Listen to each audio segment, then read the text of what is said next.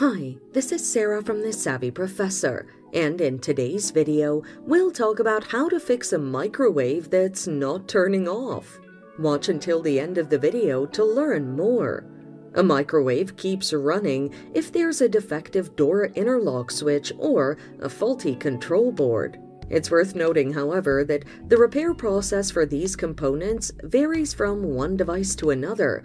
As such, consult your manual before beginning any repairs. With that said, here's how to fix your microwave when it won't turn off. First, inspect the door interlock switch. The door interlock switch interrupts power to the microwave when the door is open. The interlock switch could be faulty if your microwave runs when the door is open. Before replacing it, test it using a multimeter. Here's how. Unplug your microwave and locate the door interlock switch. You'll typically find the door interlock switch inside the cabinet. Once you find it, set your multimeter to test continuity. Press the button and touch the switch's terminals using the probes. You should get a 0 reading. Next, release the button and touch the terminals. This final test shouldn't indicate continuity.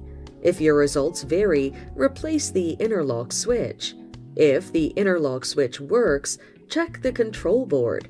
There could be a problem with the control board if your microwave doesn't stop after pressing the pause or stop button. Before replacing it, test the relays for continuity. Here's how.